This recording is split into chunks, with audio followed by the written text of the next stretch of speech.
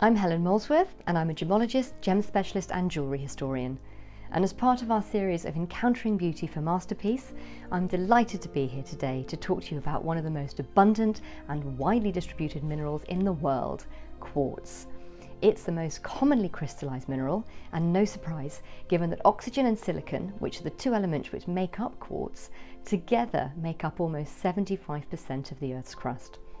Thanks to its abundance, quartz has made its way into decorative objects across cultures across the world for millennia.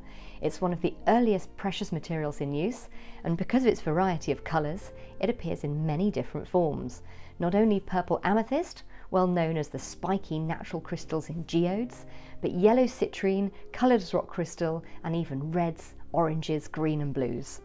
It was also due to such availability and variety that different quartzes became extremely strong features of mid-20th century jewellery, fitting the bold and sculptural designs of the late 30s and 40s, carvable gems created en masse, and also as replacements for the more elusively accessible gems, Colombian emeralds, Burmese rubies and Asian sapphires, whose production, export and trade had been curtailed like much else due to global politics and war.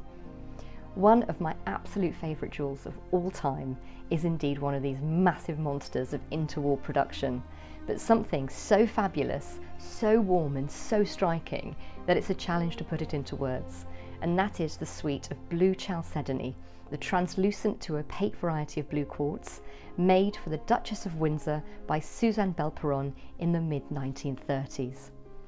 It was one of the most important jewels of the century and part of the fabulous collection so famously given to the Duchess by the Duke of Windsor, her husband, and the former King Edward VIII. The Duchess was, of course, the American socialite and divorcee Wallis Simpson, and to many, the cause of the constitutional crisis created when King Edward VIII chose her over the British throne in 1936. Her collection contained emeralds, sapphires and rubies, but this is perhaps the most extraordinary of all. Instead of primary colours and bright, brilliant, transparent gems, the rounded carved beads of pale greyish blue, almost opaque and one might say purely decorative material, are far more soft, delicate, subtle and elegant than what at the time would have been termed precious gems. Sapphires and diamonds do feature as tiny accents, but it's the blue chalcedony which entirely steals the show. Its size and shape make it such a powerful jewel. The benefit of the chalcedony branch of the quartz family is that it is hard and tough enough to take carving and wearing well, seen in these huge floral and crown-shaped motifs. I have been fortunate enough to try them on, and there is a physical feeling of the contrast of femininity and power in their form. And given that the Duchess herself was beyond slim, she once famously said, "You can never be too rich or too thin," her wearing of such massive jewels was a bit of a statement. And in fact, the double cuff bracelets were called couronne, crown or tiara cuffs, which seems a bit of an ironic reference to royalty that makes one wonder how much symbolism was built into this demi-parure for the royal couple. It would have been commissioned around 1935, so exactly around the time of the Duke's abdication. The set combines the superb style of the Duchess of Windsor with the fierce vision of another extraordinary woman, Suzanne Belperron. Belperron was one of the most important jewellery designers in the 20th century, with clients including Josephine Baker, Fred Astaire, Elsa Schiaparelli and Christian Dior in addition to the Windsors.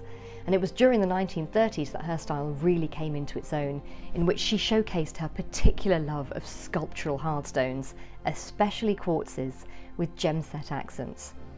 Her jewels were created out of many different quartzes, including transparent colourless rock crystal, rich purple amethyst, and of course our beloved blue chalcedony, celebrating the natural beauty of a previously overlooked material in haute joaillerie.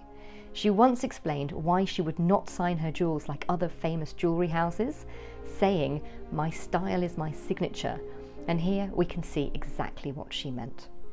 For me, these jewels are just perfection, taking nature, and in this case not the rarest, but the most ideal material for the intended aesthetic, and transforming it into something absolutely unparalleled and unique, and fit for almost a queen.